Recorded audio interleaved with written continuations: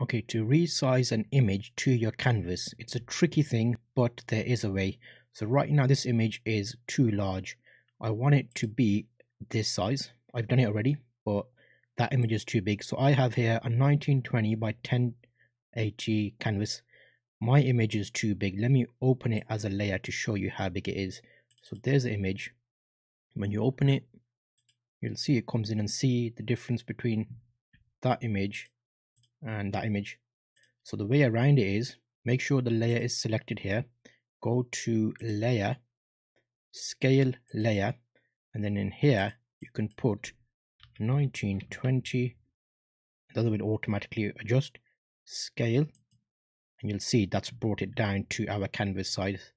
There is a little bit of space around the top which you will see here, but that's no problem. When I edit it, I'll make that image slightly bigger just to get rid of that. But that is a quick way of scaling your image in Gimp.